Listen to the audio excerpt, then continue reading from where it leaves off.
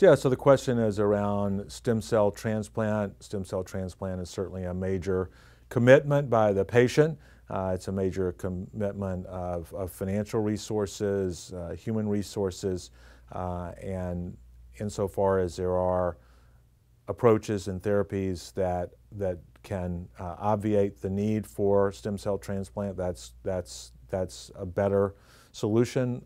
Clearly, there are patients who fail other therapies, and stem cell transplantation can be truly life-saving and life-prolonging. So that's an area where we're, again, working at the medical policy level, working with our clinical organizations to determine what alternatives there are before stem cell transplantation.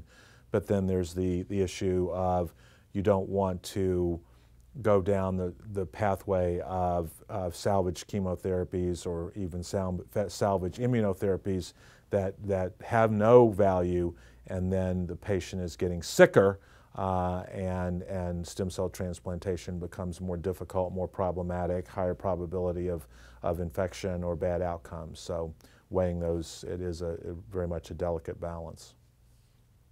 So we have explicit medical policies that are publicly available, and if any of our listeners, viewers would want to review those, they're a matter of public record.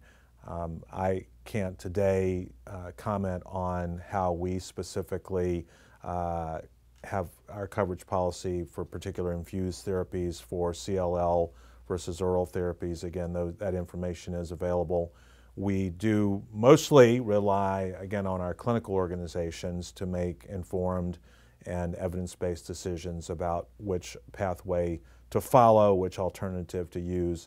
And so those are the kinds of decisions, very, very important decisions, but we really see those in the domain and the province of clinicians, medical oncologists, surgical oncologists where surgeons are involved, radiation oncologists, really the true care team, comprehensive cancer care.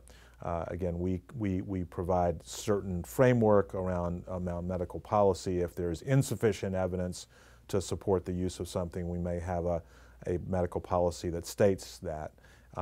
In this group of competing therapies that were mentioned in the area of CLL, infused therapies versus oral therapies, again, with those all being in the armamentarium, we're really going to look to our clinical partners to make those decisions.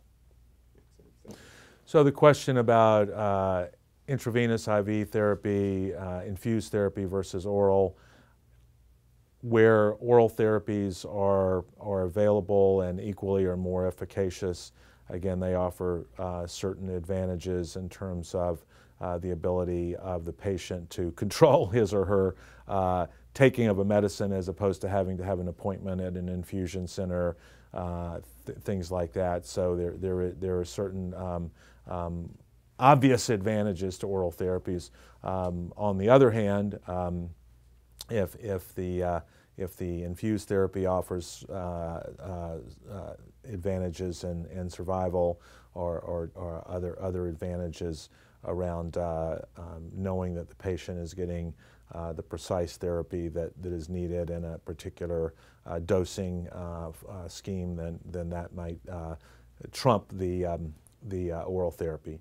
As far as the cost, I really can't comment because that gets into a lot of different considerations about what the patient cost burden might be in one of our particular plan designs versus another plan design.